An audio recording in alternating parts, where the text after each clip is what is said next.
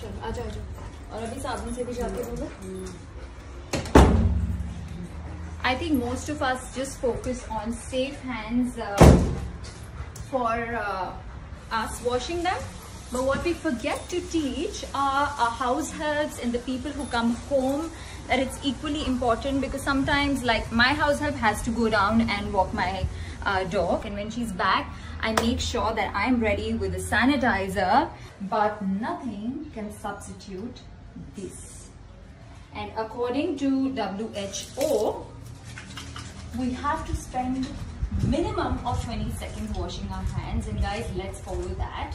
Let's not get into a shortcut of it. We have to make sure that we clean them well. And the nails, girls especially, we have these long nails. We have to make sure we get into it properly. Clean them back, front. I think if we count at this space, 1, 2, 3, 4, and count to 20, we'll do it correctly. And let's make sure that we don't leave the tap open while we are doing this and start another crisis. I also prefer to reduce the pressure, less wastage of water.